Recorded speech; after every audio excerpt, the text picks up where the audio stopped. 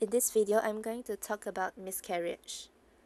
Miscarriage is the pregnancy that ends spontaneously before the fetus has reached a viable gestational age. And this usually happens before 24 weeks of gestation. There are 6 types of miscarriage, which are threatened, inevitable, incomplete, complete, miss, and septic miscarriage. And I'm going to talk about them one by one in this video.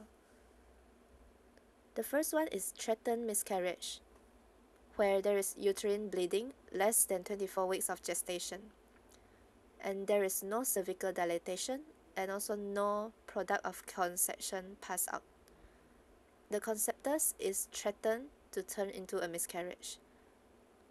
And these are the few characteristics, which is there is no pain, the cervical os is still closed, and the uterine size corresponds to the period of amenorrhea. Moving on to the next one, inevitable miscarriage.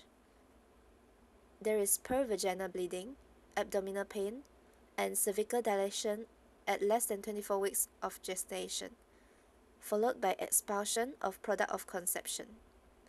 So this type of miscarriage, it is impossible to continue the pregnancy.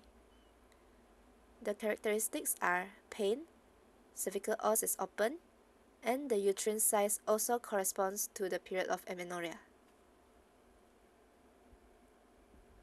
The third type of miscarriage is incomplete miscarriage. This is when the entire product of conception is not expelled. Instead, there is still a part of the conception left in the uterus. So for incomplete miscarriage, there is pain and cervical os is open, but the uterine size is smaller than period of amenorrhea because part of the conceptus has already been passed out. For complete miscarriage, this is when the products of conception are completely expelled out. There will be pain, but the cervical os is closed and the uterine size is smaller than the period of amenorrhea because the conceptus has already been passed out.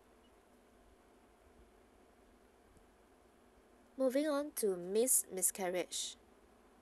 When the fetus is already dead but still retained inside the uterus for quite a period of time.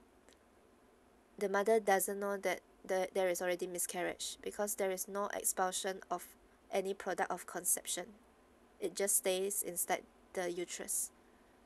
There will be no pain, the cervical os is closed, and the uterine size is smaller than the period of amenorrhea because the fetus is already dead and it is no longer growing bigger. As for septic miscarriage, it is any miscarriage that is associated with clinical evidence of infection of the uterus. For example, the clinical evidences are fever for 24 hours and more, or purulent or foul-smelling vaginal discharge, and also lower abdominal pain. These are the symptoms that might indicate septic miscarriage. This is a picture that concludes the few types of miscarriage. You can look at these pictures